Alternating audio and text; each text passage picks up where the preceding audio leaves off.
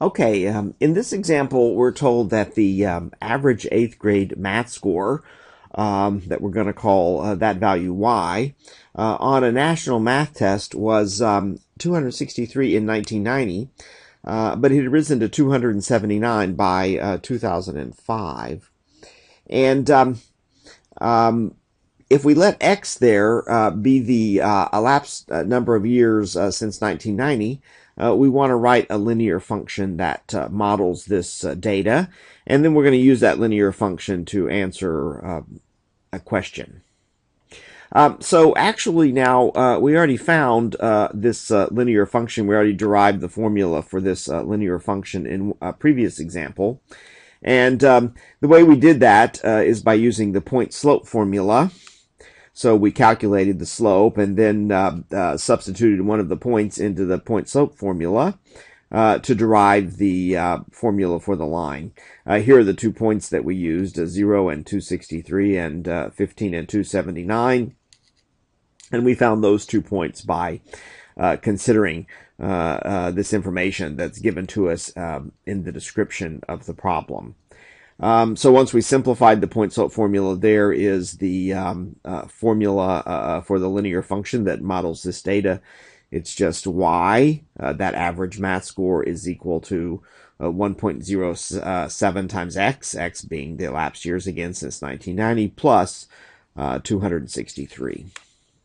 Okay, so the main point of this example is to then use that linear function formula that models that data to answer a further question.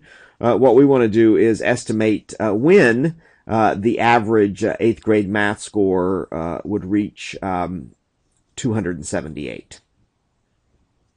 All right, so the way we're going to answer this question is by solving an equation. And we get that equation by taking this score, 278, and simply substituting it for y in our linear function formula. So when we do that, we get 278 is equal to 1.07 times x plus 263. And now we're just going to solve this resulting equation for x. Since x represents elapsed years since 1990, once we solve this equation for x, then we'll be able to estimate, based on that elapsed number of years, when the average 8th grade math score on this test reached 278. Okay, so this is a fairly easy equation to solve. I'm just going to first here subtract 263 from both sides of the equation. And so when I do that, I get 1.07 times x is equal to 15, because 278 minus 263 is 15.